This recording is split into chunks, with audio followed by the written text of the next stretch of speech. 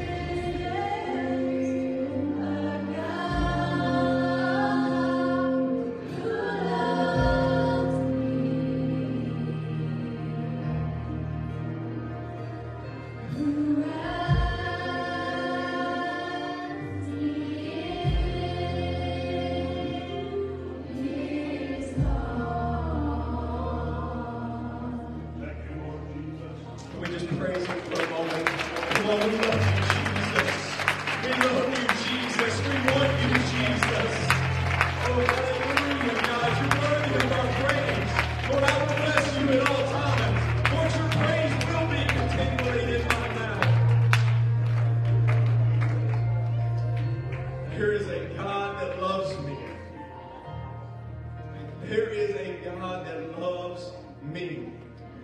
Pastor, he died for me. See, when the enemy, I'm so thankful for the word of God that I can get into his word. When the enemy says, you're left, you're forsaken, I can get in the word and say, there's nothing that can separate me from the love of Christ. No, my God died for me. His word says, but God commended his love toward us. In that while we were yet sinners, he died for us. I've been purchased by his blood. I've been bought with the price of my life. I have hope. There's value in my life. There is value. Praise the Lord. Praise the Lord. Oh, we love you, Jesus. Hallelujah. Oh, hallelujah, God. Oh, we love you, Jesus. Why don't we give our hand clap unto the Lord while we give away to the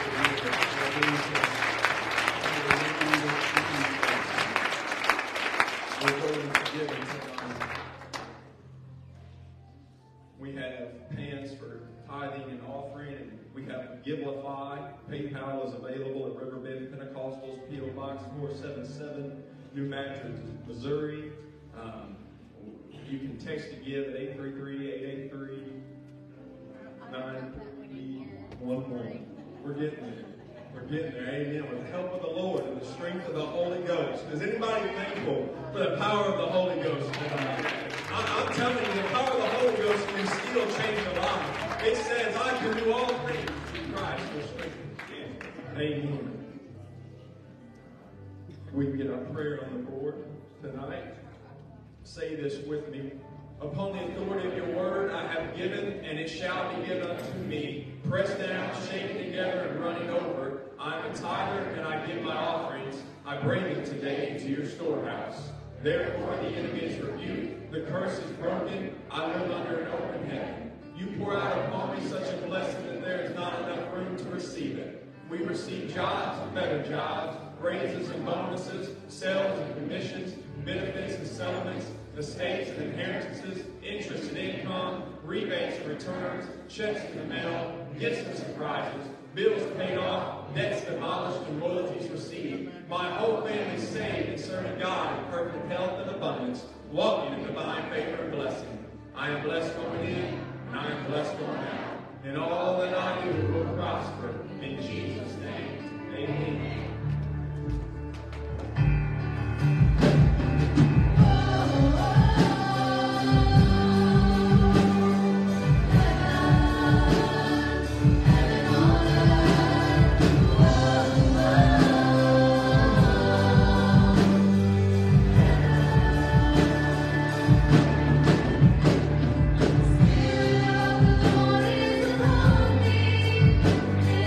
Lord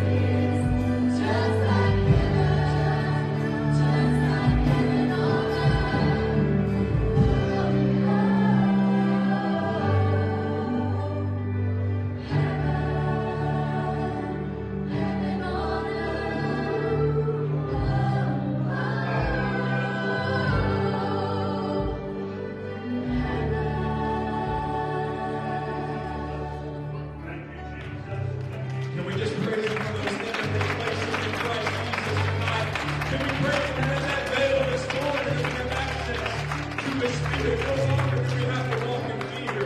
We don't have to walk in condemnation. We don't have to walk in the flesh, but we can walk in the Spirit.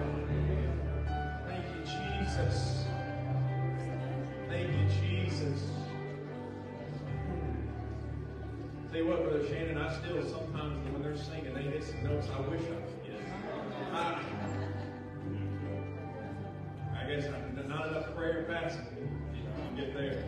But you can be seated if you like. We can have Riverbend kids come forward. And Riverbend United, we'll pray over the children and the youth tonight. God's doing a great work in them. I'm thankful to see youth getting hungry. And the Lord working through them, transforming them. Amen. Amen. The last couple rallies, our youth have been in altars. God's moving upon them and touching their hearts and touching. He's doing what we can't do. Amen. But we're going to continue to pray for them. We're going to pray for their teachers tonight. And if you will you just stretch your hand forward with me? God, in the name of Jesus Christ, Lord, I plead your blood over each and every youth and young person up here. God, you have a purpose for their life, Lord. That is truth. I can pray that. Lord, you died for us so that we can know your will. You died for us so that we can have a relationship with you. Lord, you want to use them. You want to, God. And I pray that the weapon formed against their life will not prosper. That is your word, and we're going to believe in it. We're going to declare it. We're going to declare it against the enemy, distractions, deceitfulness, God. We're going to plead the blood over them tonight. Lord, we lift you up. We glorify you for what you're doing in their life. Lord, I just pray that you continually get the glory in their lives, Lord. I pray that you anoint the teachers. I pray that they can minister with a pure heart, Lord, and that you give them the words to say and the thoughts to think, God. Lord, and I just praise you for what we feel. In Jesus' name. In Jesus' name. All right, if you want to lead them on back, we're going to turn it over to Pastor tonight. I know he's got a word from the Lord. I'm just thankful that I have an opportunity to learn, to change, and to just be more like him. Hallelujah. Praise God in the sanctuary. Amen. We praise him.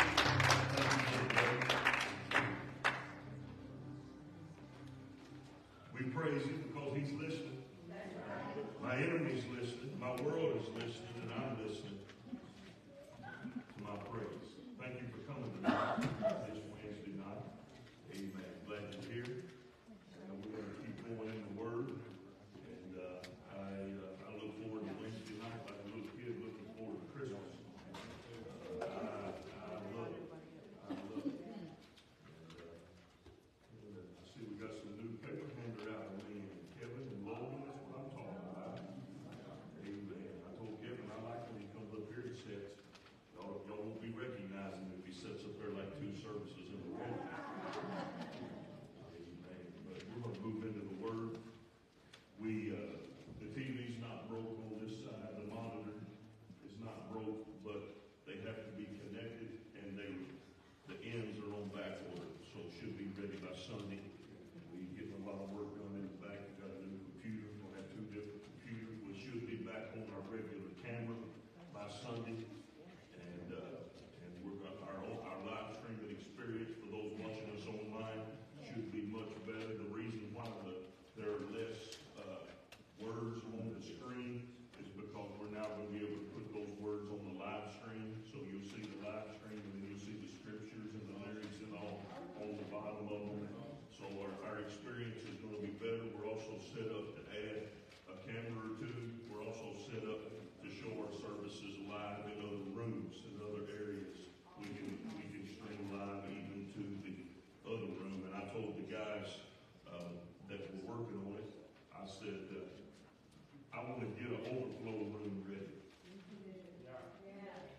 Y'all know why you need an overflow room? Because you filled up this one and you need to have one service going over there at the same time. So why not? I'm happy to tell you last Wednesday night, we had 117 here on Wednesday night. And then this past Sunday, we had 151. Wow. So that's a great number. We're thankful for that. We appreciate what the Lord is doing. Thank you, brother. We're still in the formation section of our series. This is the 12th handout. A couple of weeks I went 2 weeks on one handout, but I'm very nervous tonight because not because it's going to be ugly or nothing like that. Don't be worried all about that stuff. Glad to have Heart to help with us again tonight.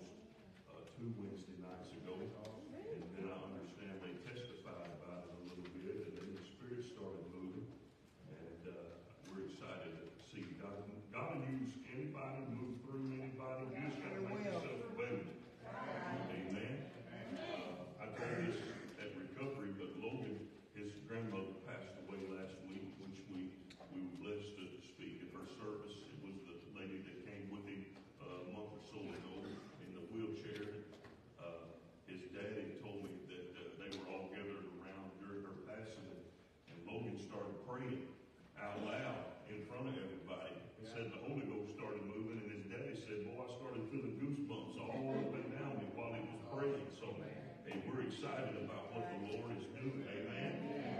Get on board, what the old timers said. There's room for many more. Get on board. Let's review a little bit. How do I position myself? Everybody knows you got to position yourself, right? How do I position myself for moving from a servant of God to a friend of God? Now, can somebody tell me just real fast what's the difference, as Jesus shared with us, between a servant and a friend? He tells his friends what he's doing. He shares things. You know what the characteristics of a servant is they have to be told everything to do. But friendship is when you have moved into a relationship with God and you and the Lord are moving together. You don't have to be micromanaged. Can I get a witness in the house? You understand that? You don't need the Lord to tell you every step to take, every move to make. He can trust you and say, go get it done. Servants follow orders, friends work together. When I no longer have to be told everything to do, and then I get to be a part of what God is doing. Fasting is designed to position myself to do the work of the Lord. And we learned the Pharisees were wondering, why hasn't God noticed how I fasted? Why isn't God impressed with what I'm doing? Y'all remember that? Isaiah chapter 58. This is because the reason I'm doing it is so somebody will notice. Come on. I should be doing it to loose the bands of wickedness.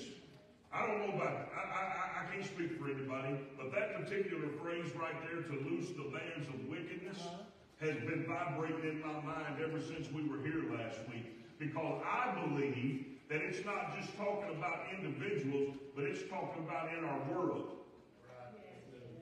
I believe you can make a difference in your world. I believe you can. I don't know if y'all believe it or not. But I believe that through fasting and positioning yourself to work with the Lord, that He's going to start going to work with you. That He's going to start going to school with you. And where it was ungodly, unholy, immoral, aren't y'all glad that little gals came to go to children's church? Because I'm throwing down up here, and the whole church followed them all the way out that door.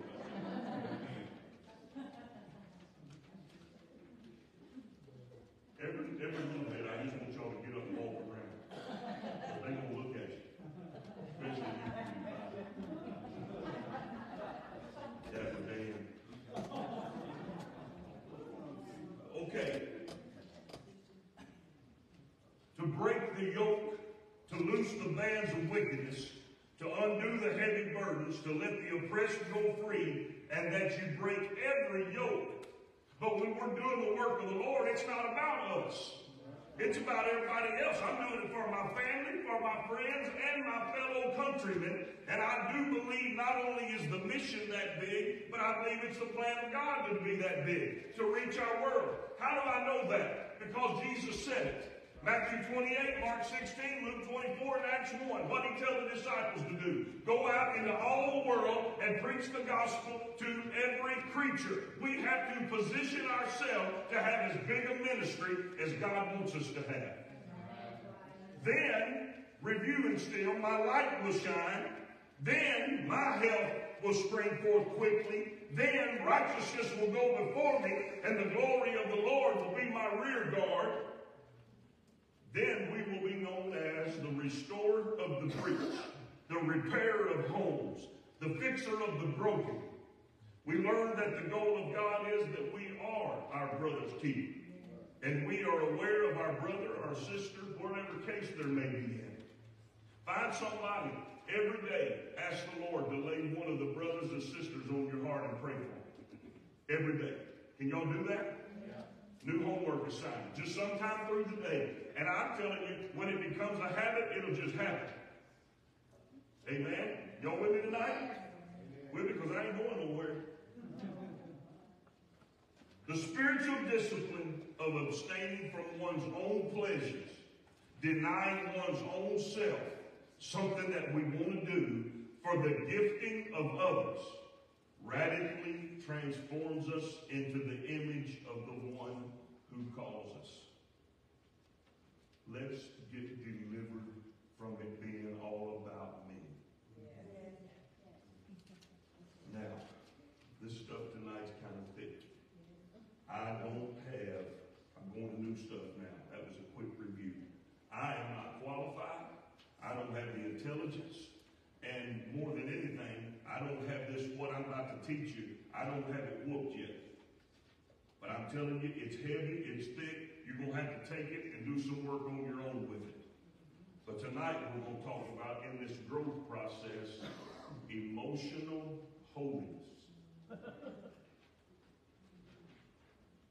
Emotional holiness. For many years, educational institutions of every kind, especially elementary and younger, they graded one's ability for problem solving by something called intelligence quotient, or IQ. There was, in effect, an entrance in the 1990s of a new way of categorizing folks or predetermining their ability to lead. So you could give someone or observe someone in the way they operated, and they did studies, extensive studies, to find out what qualities a person had to be a leader. And companies wanted this to happen. It was called, and I've spoken to you about this before, but this new way of grading or categorizing people is called emotional intelligence. Anybody familiar with that term? Emotional intelligence. If you're not, you really need to be. And emotional intelligence, according to Daniel Goleman, who is by many considered the authority on emotional intelligence, is comprised of 5 skills. Now, this is not in the Bible, but it should be. It is in other ways, what I'm about to tell you. And I don't have time to unpack it, but I'm telling you, it will get down where you live.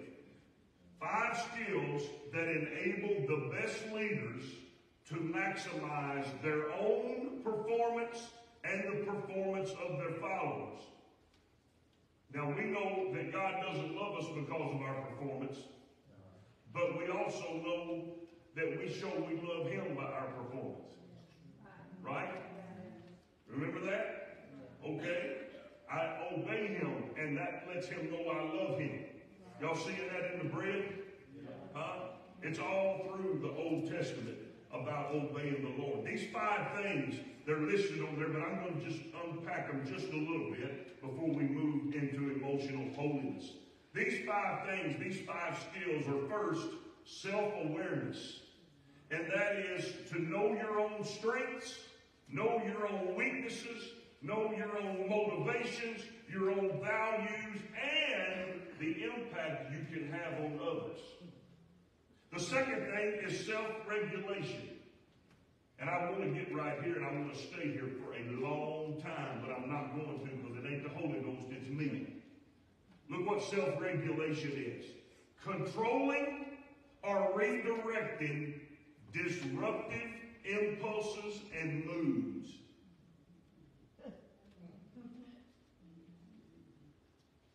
Emotional intelligence means recognize that when you show up salty, the effect it has on everybody. And learn to either subdue it or redirect it. Here's what I do in that case. Keep on sitting in my truck till me and the Lord have got whatever's going on up here worked out. It works for me. When I know I'm about to get out of that truck and I'm about to walk in the house and I'm going to show my behind if I get half a chance. Y'all know what I'm talking about? Yeah. So I just sat there, Brother Jerry, and I worked it out between me and the Lord because I read this. And I understand that everybody, oh fellas, listen to me. I understand. I don't want to stay here long because I got a lot of stuff to cover. But you know, mamas and daddies, that the whole household can be going good. And you can show up mad and ruin everything.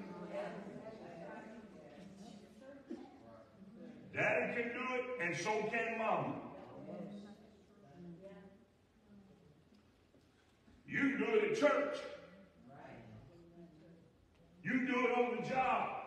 You have to be aware, and we already are aware of it, but for some reason or the other, if we look like we're Pentecostal, we can act like the devil. No, you can't. You can't. Self-regulation. Everybody say self-regulation. Emotional intelligence. That's what that is. It's an emotional intelligence. It's not book learning. It's knowing people and understanding yourself and others. Motivation. That's the third one. Self-awareness, self-regulation, and motivation. Here's what motivation is you can do it because of what it is, not because of what you get out of it. Come on. All right? You relish the achievement for its own sake rather than for accolades or rewards. And in the kingdom of God, that is, you are honored or moved or motivated to serve because of the service, not because of what you get out of it. Come on now. But it's the act. That's enough. Oh, I want to preach. It's enough, fellas, to be able to get to do it. It's enough to get to be able to be used by God. It's enough to be able to be led by the Spirit without somebody having to give you an attaboy.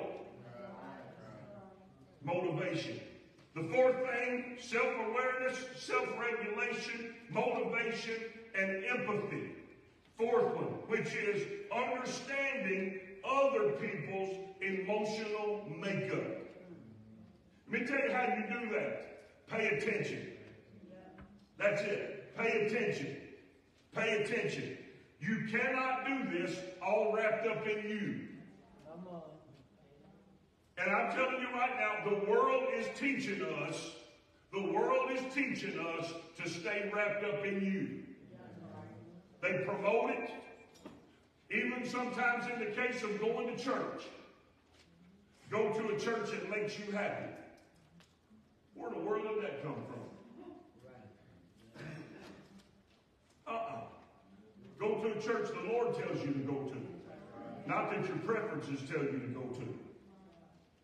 Okay. Self-awareness, self-regulation, motivation, empathy, and the fifth one is social skill. Here's the problem. If you are a control freak, you can't do this. Because if you can't browbeat people, manipulate people, guilt people, or whatever you use to get people to do what you want, you can't do this. Social skill is build a connection with people so that together we can move in a desired direction. Don't try to force them. Don't try to push them. Y'all know we do that. Do it to your kids. We did it to Lottie today. Eat a good lunch, and you have a cookie. Now, we've done something wrong. I did it wrong with my kids, too. I can't put a finger on it. I can't tell you about it. But this social skill, building a connection with people so you go to the same place, that's how I came up. If my daddy would eat it, I would eat it. If my daddy did it, I would do it. If my grandpa did it, I would do it. If my grandpa ate it, I would do it. Whatever my heroes did, I wanted to do it. Which included living for God. Building connections. Y'all understand that? Rather than forcing people or I'm the boss, you got to do what I say. That doesn't work. Because as soon as you're not watching, they sit back down.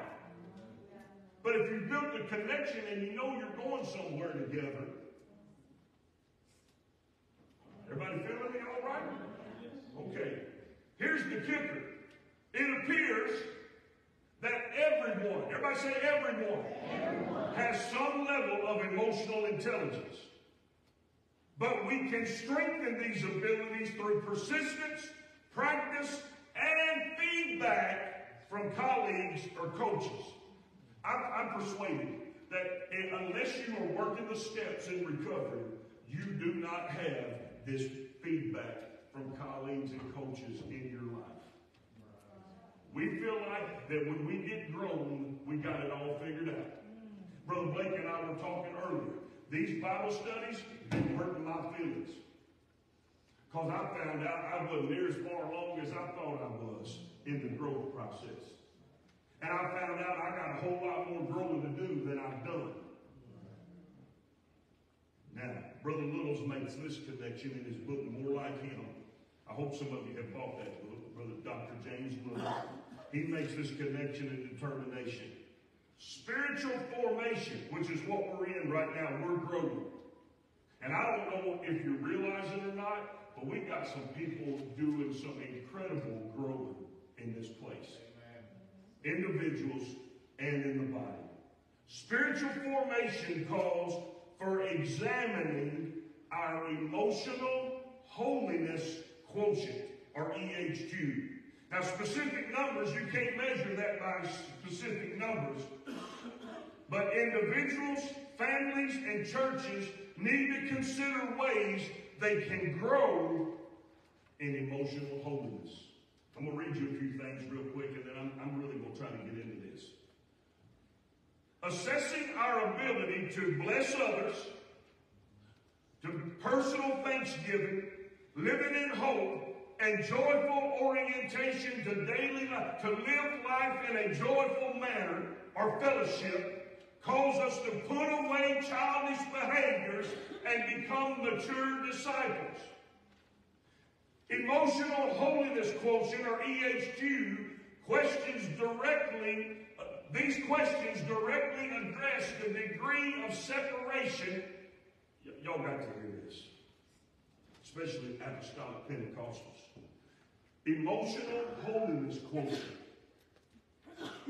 The questions that we'll ask ourselves about our emotional holiness directly address the degree of separation we have from the world's emotional dysfunction.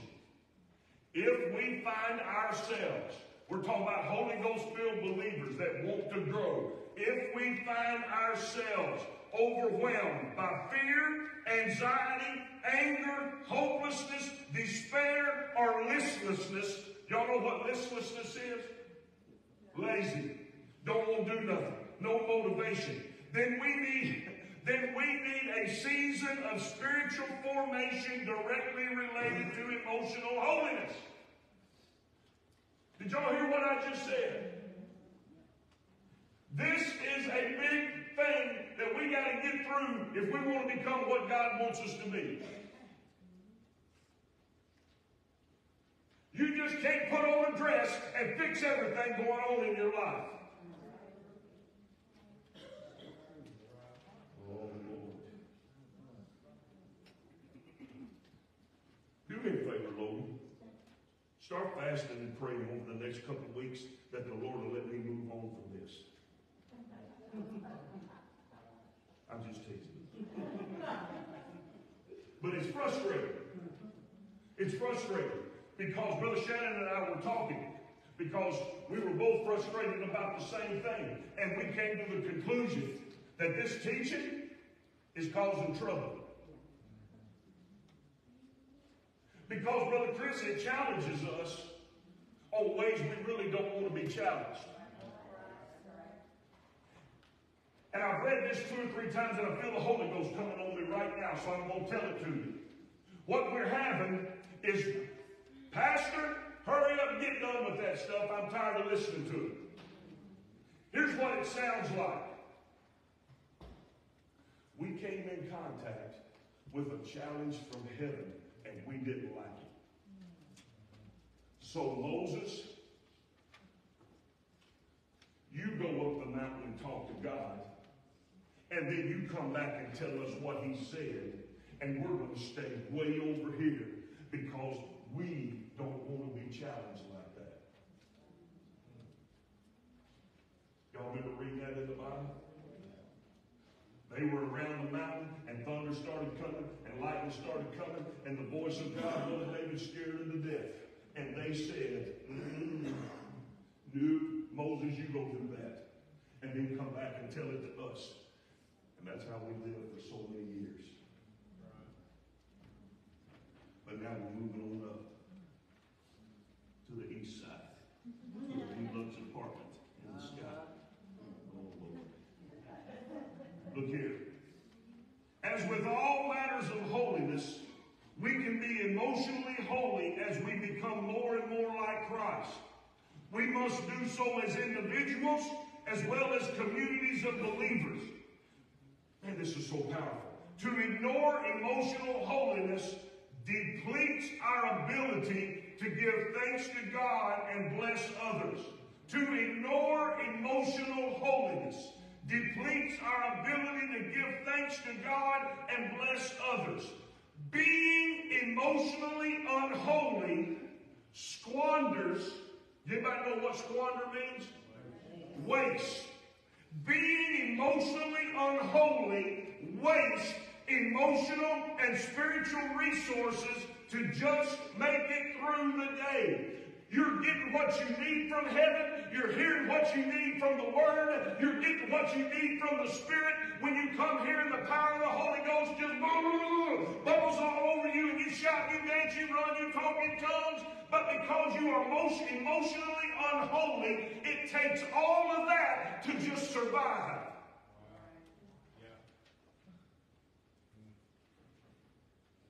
And then there's no opportunity or room to grow. There's no room for ministry. There's no room for God to use me. And I wonder, why am I having so much trouble doing something for God?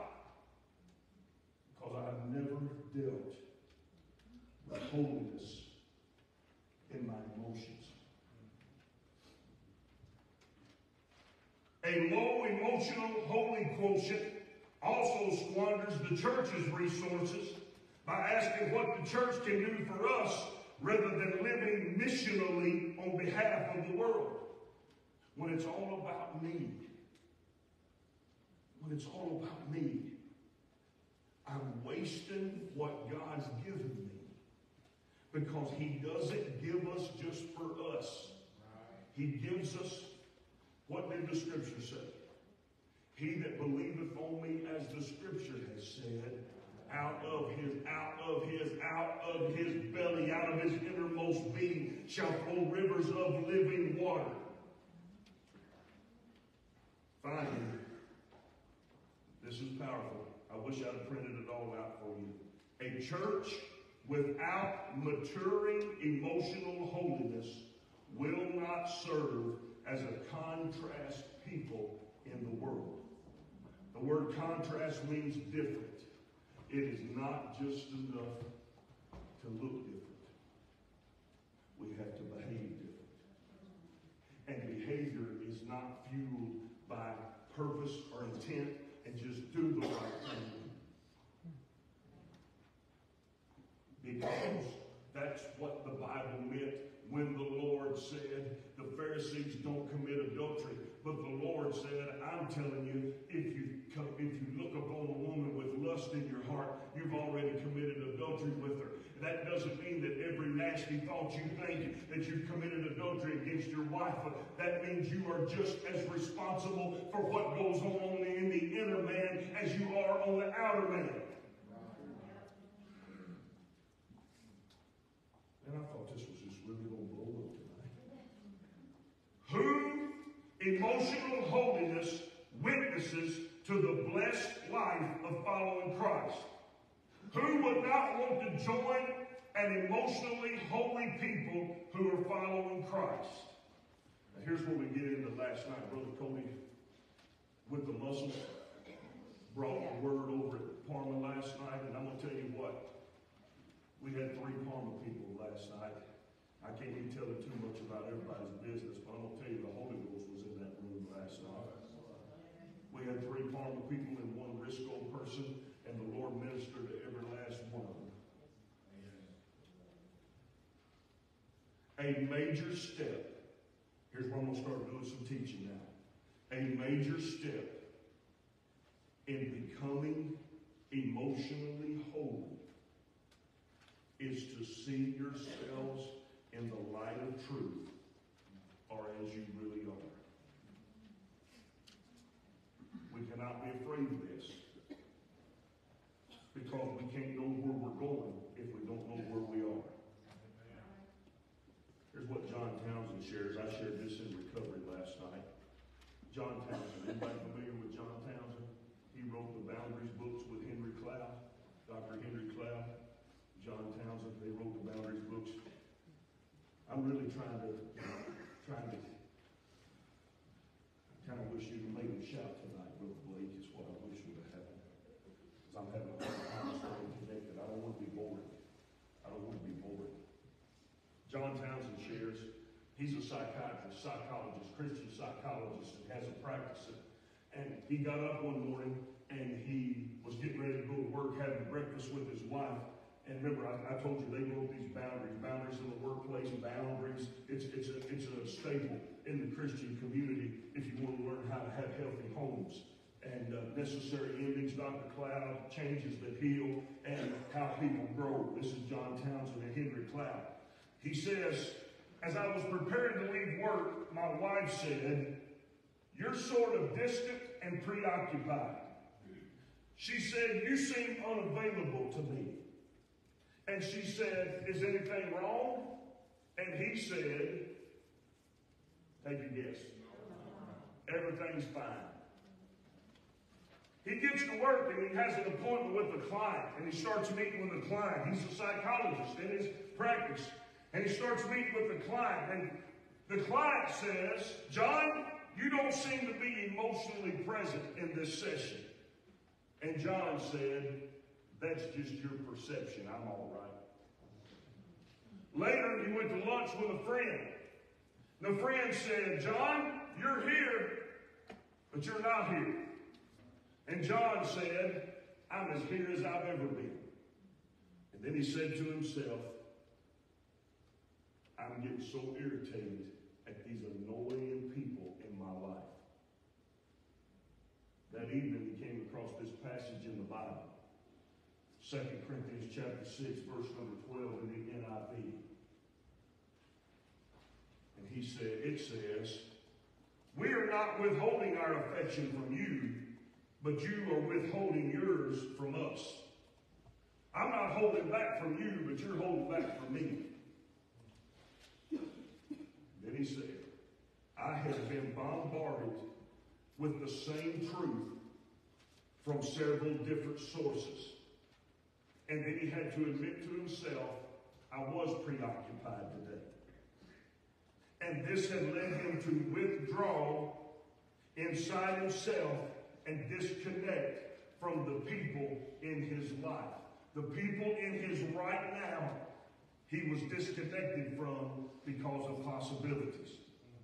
He responded 2 ways. He said it was humbling to see how many different people God used. Oh, Lord, help me, Jesus. It was humbling to see how many different people God had used to tell me the truth before I got the message.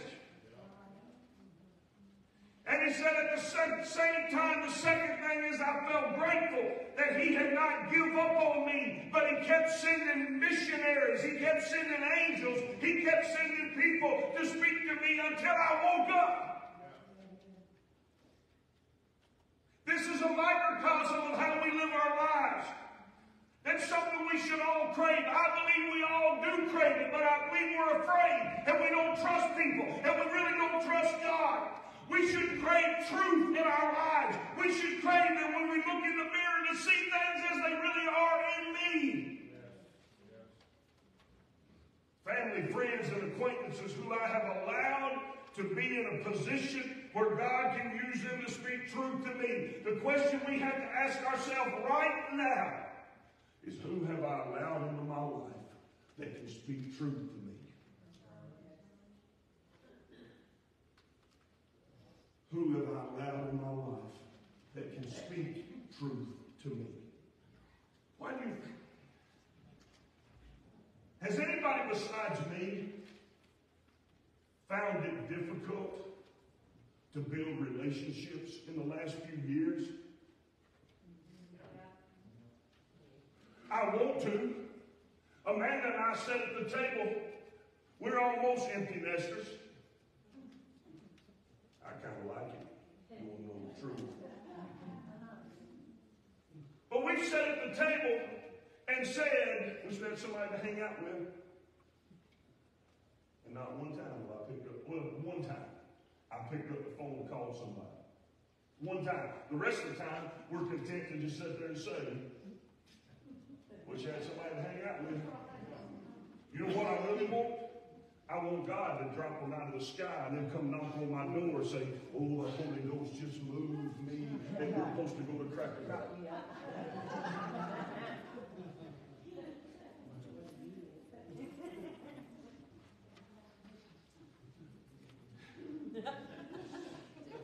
Y'all don't want me to come hang out to Michigan. I'll eat up every bit of groceries y'all got. Look at here. Do you not see? Think about it clearly. Do you not see we have begun to work with the enemy to divide the people of God? Why? Does anybody know why? I like people.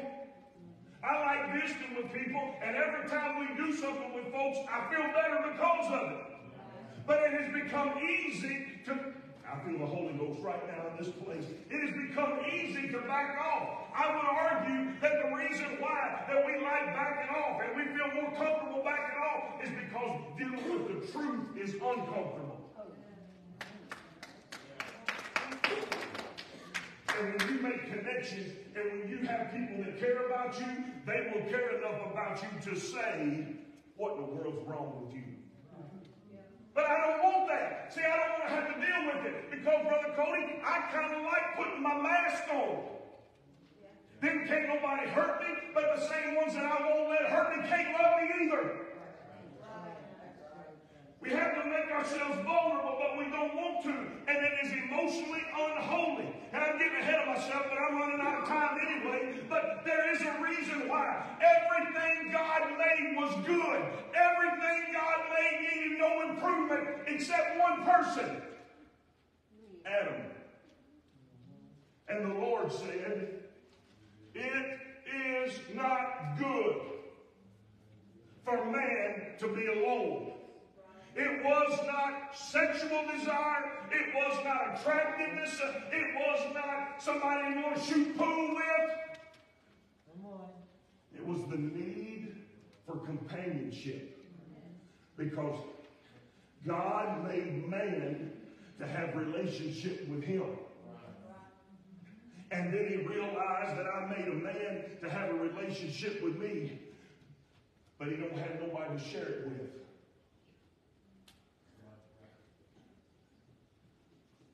And I feel the Holy Ghost, but I feel something cattywampus too. Have the whole night. I was going to take out about half of this Bible study, and I was going to teach it, and I came here, and I started through highlighting, and the Lord said, you got to teach it like this, because we got to be real, we got to be true. But Brother Shannon, we don't really want to be. We really do want to, but we're scared. We're scared. How many people have come to me and said, I need a sponsor, I need somebody to talk to, but then when you talk to them, you do one of two things. You don't listen or you don't tell the truth.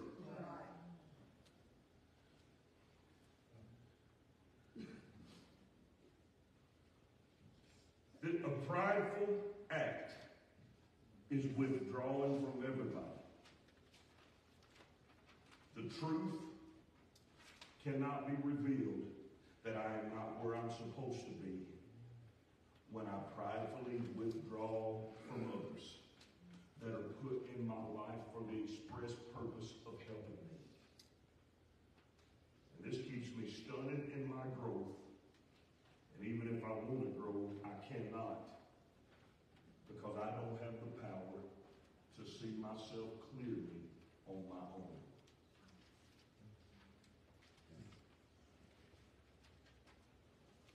You are not objective about yourself. You will either love yourself way too much or think way too less of yourself. Now, I'm not going to teach this tonight, but I taught it to you before. 1 Corinthians chapter number 13. What is that called? It's the love chapter. And at the very end of it, it says, now we see through a glass darkly, then face to face. You look up that word glass, and you know what that word glass means? A mirror. It's not a window, it's a mirror. And the reason why I feel the Holy Ghost in this place right now, the reason why we're having trouble building relationships and we're having trouble trusting people is because we still see ourselves in a mirror darkly. We don't see ourselves clearly. We don't see ourselves worthy. We don't see ourselves as becoming what God wants us to be. And what the perfect love of God does is first allow you to see yourself just like you are. And when we see ourselves like we are, we can get adjusted and we can make some changes. Then we can help other people.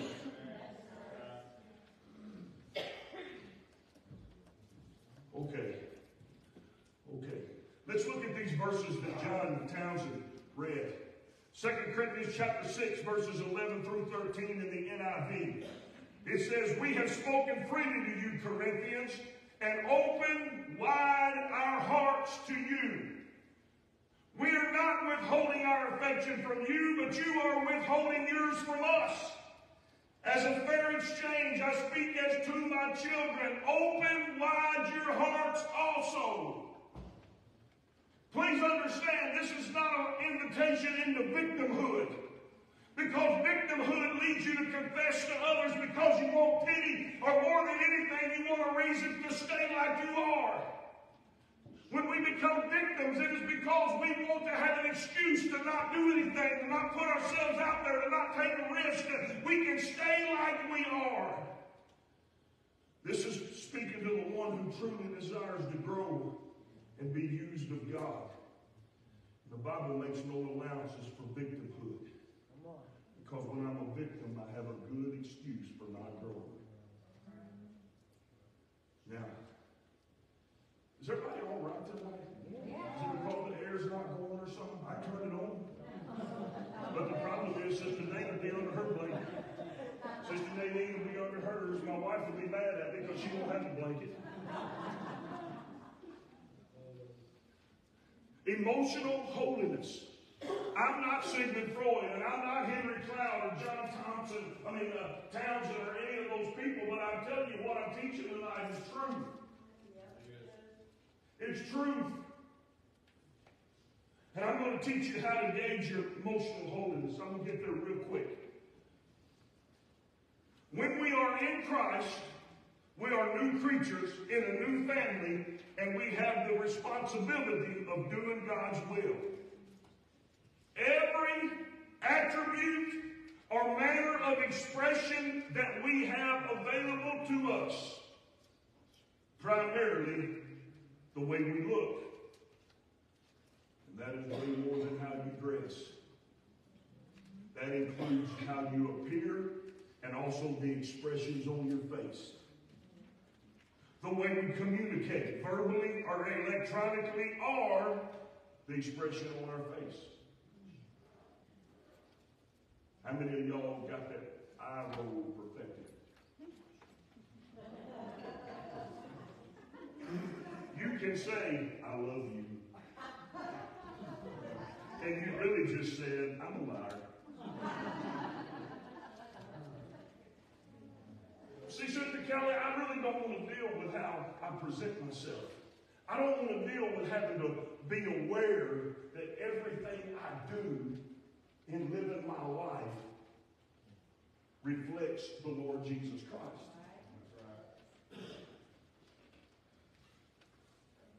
Oh, I feel the Spirit right now in here. Bless God, I've done enough. I gave up dancing. I gave up partying. I gave up listening to that old loud, dirty music. I gave up smoking. I gave up drinking. I gave up cussing. I gave up everything. Bless God, I'm going to be mad if I want to be mad. Come on.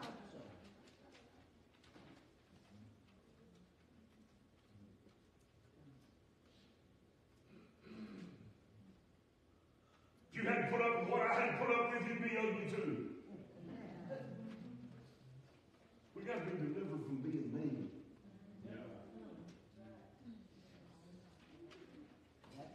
Oh, man.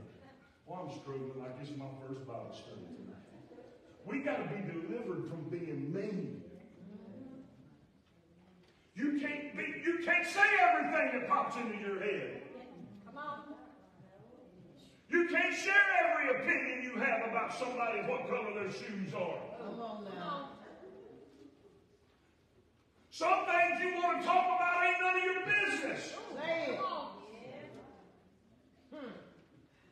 And then Mama said, well, that's why I say by myself. But that's the problem. Because then you sit home and you think stupid things all the time. You sit home and you dream up like, I don't like this, and I don't like that, I don't like them, I don't like that. I don't know why nobody don't come see me, because I love everybody. Bless God.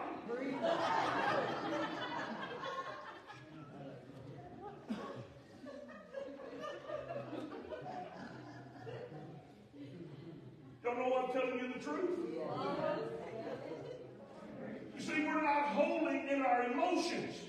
It's not something we ever even deal with. Matter of fact, and I'm all over the place right this minute. I'm in my notes, but I'm all over the place. I'm not staying in point 1, 2, 3.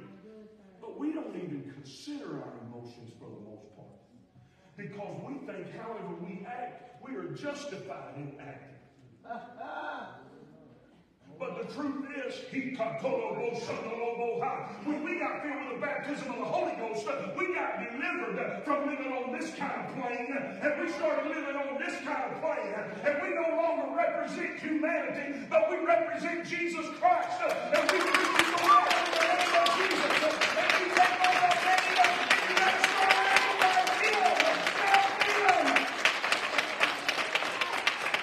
and the Lord has put some woolly buggers in your life. He has put some mean co-workers in your life. He has put some bad husbands and wives and kids in your life so you can learn to be like Jesus. That's right.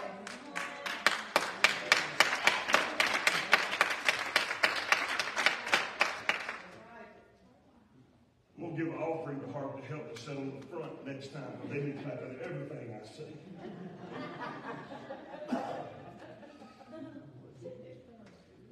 We're living in a cotton-picking dream world half the time. Just oblivious.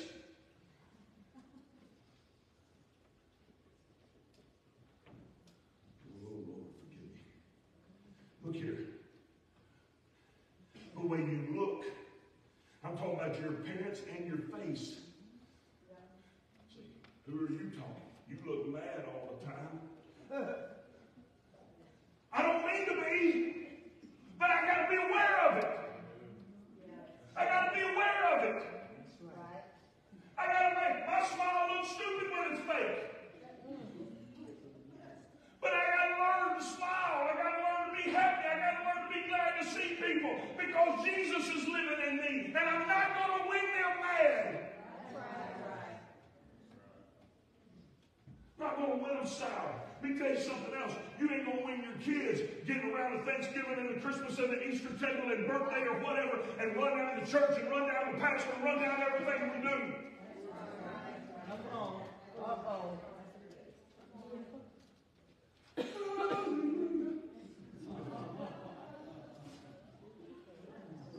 Say, well, I don't like it. Turn around. Look at it differently.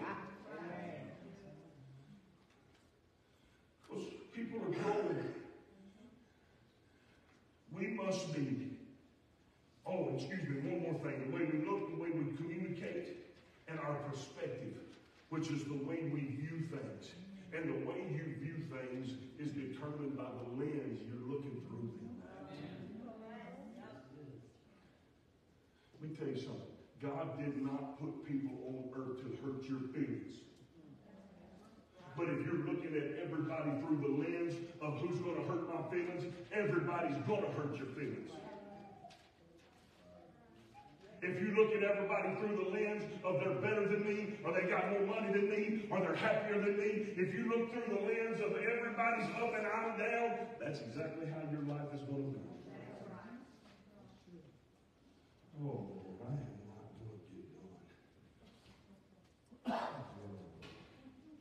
Let me move on here. Okay. What does it mean to be emotionally holy? Hang with me for just a few minutes, because I'm hot too. I'm going to take my third shower of the day when I get home. There is no way for me to cover what it means to be emotionally holy. But I'm going to tell you right now, if you're praying and you're fasting after the kingdom, you're going to have a whole lot easier time becoming emotionally holy than if you're praying and fasting and doing all this stuff for the wrong reason. That's right. Kingdom, the word kingdom, let me share this with you real quick, comes from two words, king and domain. Kingdom is the domain of the king. And our king is the Lord Jesus Christ. And we are his subjects. And when I say pray kingdom prayers, I am praying the will of the king, not the will of the subject. Come on. Here, first thing about being emotionally holy. Oh.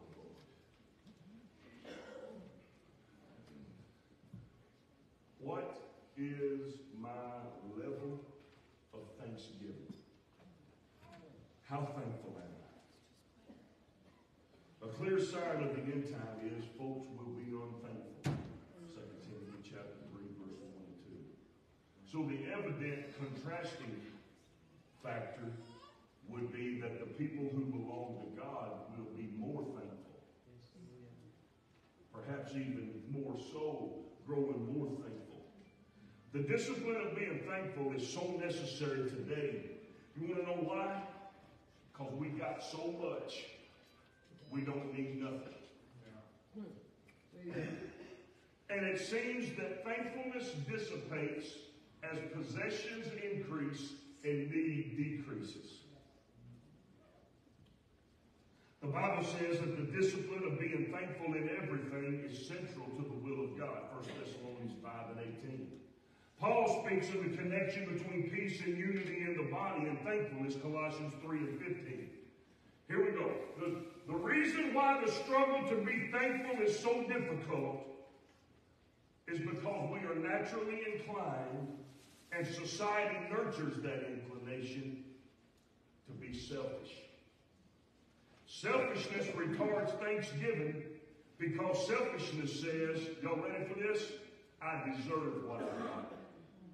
Or, here's the most common one, I earned what I've got. Losing sight of the truth in James 1 and 17, the Lord told us every good and perfect gift is from above and comes from our Creator. Here's the problem with not having anybody that can speak into your life. The way to break free from selfishness and to be loosed into thankfulness begins with two things. One, the revelation of truth. Yep. And what follows the revelation of truth? Anybody know? Repentance. Stop it. Stop being that way. The second sign, I'm hurrying a little bit. The second sign or attribute of being emotionally holy is heeding the call of God to be a blessing to others. So the first thing is to be thankful. The second thing is to be a blessing. Remember this.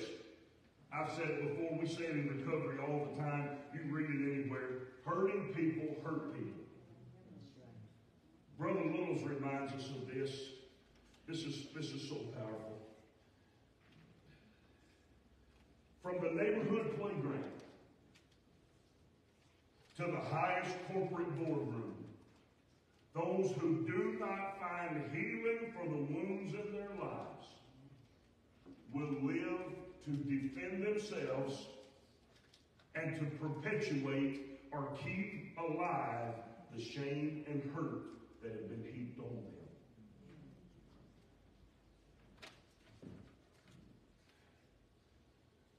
Well, I'm not done. There are people in this room right now that you've been hurt at some point in your life. And every word that comes out of your mouth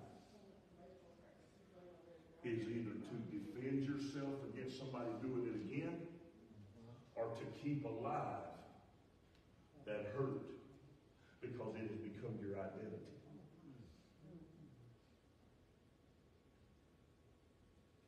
It happens sometimes at home, it happens at school, it happens at church. If I give people a chance, they'll hurt me.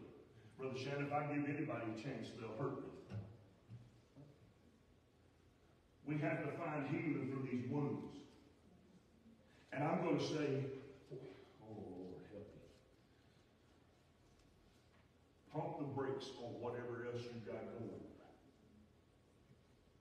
And go into a place of connection with somebody, prayer, fasting, whatever manner you can, to find healing for them old wounds, because you ain't moving forward till you deal with it. That's right. I've said this before, but I want to say it and tell me if it makes sense how you understand it. I said that I used to be like that, on guard all the time. I think that the happiness that you can have for a little while for the pain to go through doesn't work. Say that one more time. The happiness you can have for a little while. If you can be happy for the pain of feeling. Well, I think that's true. I think that's true, but I would argue with a little while. I think what we're teaching here about being holy emotionally becomes a way of life all the time, because it is fueled by the way we look at things. And if we look at things like we're a victim, if we look at things like everybody's against us, if we look at things like we're going to be a failure in everything, we ain't never going to be happy. Even when you put a quarter in the bubblegum machine and the prize you want pops out in the little plastic container. Remember that? When you looked in that window, you wanted that little thing, that little rubber bouncy ball, and you put a quarter in, and out popped a little baby doll.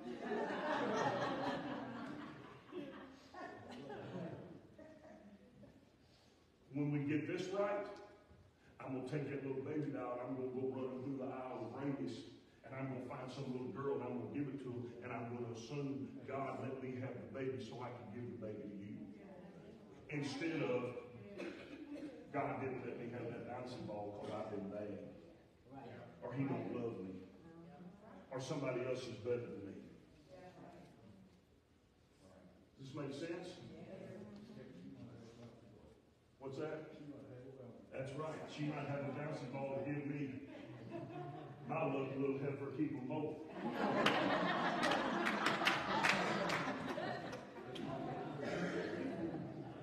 Look here.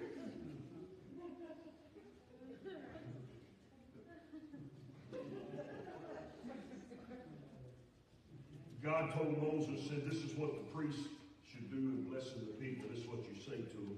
Number 6, 24 and 27. Lord, bless thee and keep thee. Lord, make his face shine upon thee and be gracious unto thee.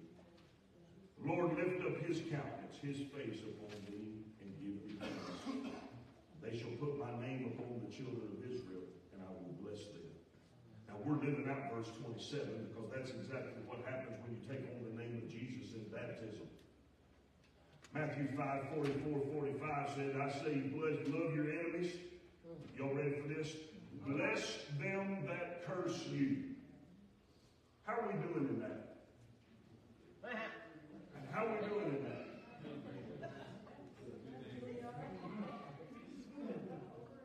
Bless them that curse thee. The Lord said even a scallywag is good to people that are good to them. takes something special to be good to people that aren't good to you. To be a blessing to people that aren't good to you.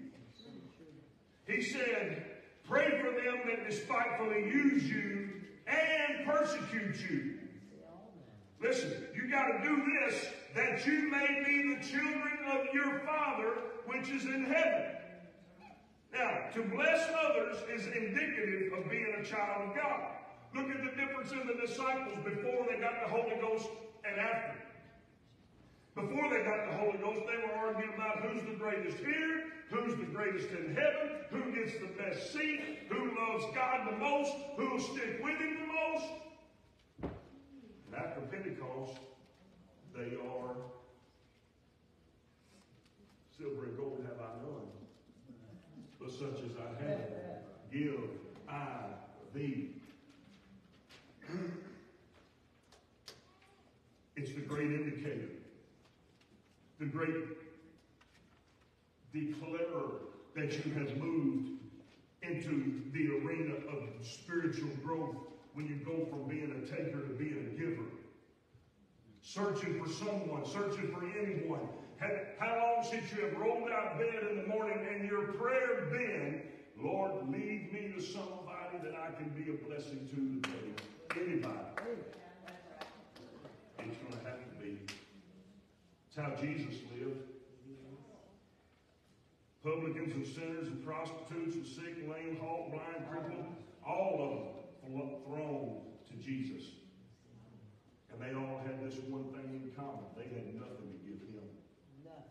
They had nothing to give him except the opportunity to allow him to bless them. That's right. They would be changed. The next indicator of our emotional holiness quotient is, do we live in hope? Has anybody besides me ever struggled with what hope is? The Bible says three things: abide, faith, hope, and love. To me, faith and hope kind of overlap. Anybody? Kind of struggle. Well, let's talk about what hope is. So the three principles given to us that are abide: faith, hope, and love. Faith is what justifies us and makes us righteous in the sight of God. We're all given the measure of faith. Every man is given the measure of faith, but it's up to us to grow our faith, right? Love is what's revealed to us when we recognize the sacrifice of the price that Jesus paid for us, when we know we're not worthy, but he came and died for us anyway and showed us the greater love. We, through the influence of that love, fueled by faith, participate in the death, burial, resurrection of Jesus Christ, repentance, water baptism in Jesus' name, and the infilling of the Holy Ghost. Then, propelled by love, we share that experience with others. But Brother Little shares this, and I like it. Hope, however, is unique because hope lives in the real world. Hope says that Jesus Christ will do what he said he would, right in the face of a broken and defeated world. Hope is what allows us to behave as if what he promised has already happened.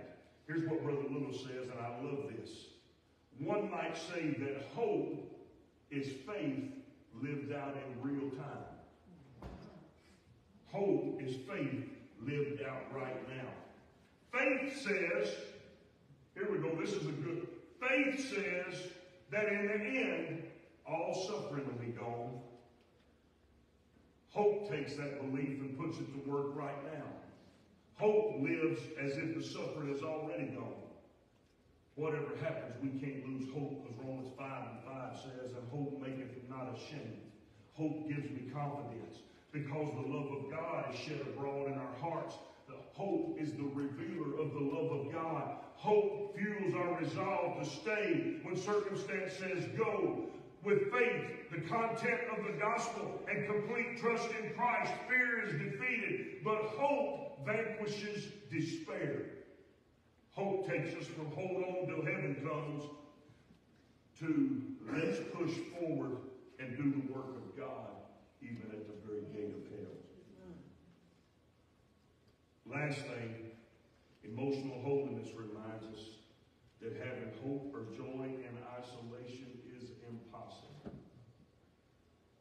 Emotional holiness requires life in community. I said earlier, Eve was created for Adam first for community and fellowship. It was 3 o'clock in the morning, about 2001. Amanda and I were lying in bed, all the lights on, and we've been talking since we went to bed at about 9:30 or 10 o'clock. And I felt the revelation come over me. And for the first time in my life, please forgive me if this doesn't live up to your expectations.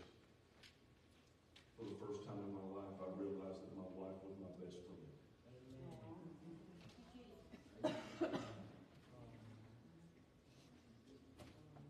Men, they weren't given to us to be sexual objects. They weren't given to us to be slaves or servants. They were given to us to be our companions and to fellowship and friendship. That's the first thing. Community and fellowship were the fruit of Pentecost.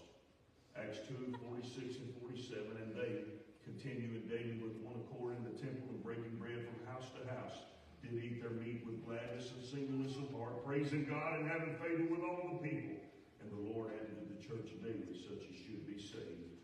Community set the stage for the Lord to be able to add to the church. Stand with me if you would. Yes.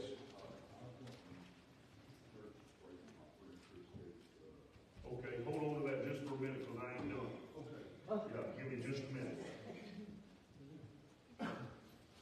Brother Shannon's gonna like this. Listen to it. It ain't on your paper. But I'll let you have it when it's done because it's right up your alley. Community, stay with me right now, just for a second. Community is the antidote to the disease of connecting joy to results. Because in community, we support, worship, and celebrate together. The unity is the ultimate. And hope says that if we stay together, God will bless us, which will allow us to bless others, and the organic machine of the Spirit is at work. So we rejoice together over the opportunity to serve together than rejoicing over the results of the serving. I rejoice because I have you, not because of what I've done. Come on. Ultimately, joy is the fruit of having a right relationship with God and a right relationship with each other. Neither of which can happen as long as you're wearing a mask.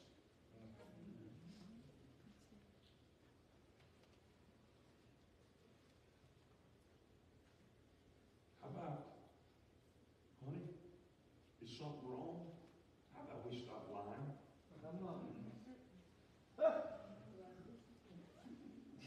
How about we stop lying? Because if you say everything's fine and everything ain't fine, you lie. That's right. How about we let somebody start speaking into our life? Practice. We're among friends. We love each other. Practice. If you get it wrong, here's what you say. Appreciate you for caring enough to try. We're going to keep working on it and get it right. Because we need each other. Can't decide you don't need each other. Come out in the open. Join the body of Christ, the community of true believers, and what the Bible calls the fellowship of the unashamed. God, I love you tonight. I thank you for your word. I know there's a struggle here, and I know this is something difficult to swallow or wrap our minds around, but Lord, you didn't call a bunch of sissies. You didn't call a bunch of weak-kneed, half-wits. You called some powerful men and women of God. You called people that got some corn in their crib, that got some testimonies in their life. You called some people that have been through some junk. And Lord, you want to raise us up above the shadows. You want to raise us up above the temporal. And you want to bring us out of this pull that the world has on us to be like them, look like them, talk like them, live like them. But you're pulling us to heaven. It's not going to be long till gravity can't hold us anymore, and we're going to be drawn up to meet the Lord in the air with the dead in Christ. But until you come, Lord, we will occupy. We will occupy from a healthy position. We will occupy from a healthy stance, not just physically, not just spiritually, but also emotionally.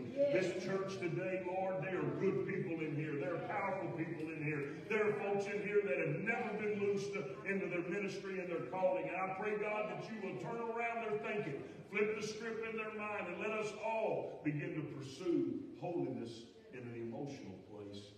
I thank you for it in Jesus'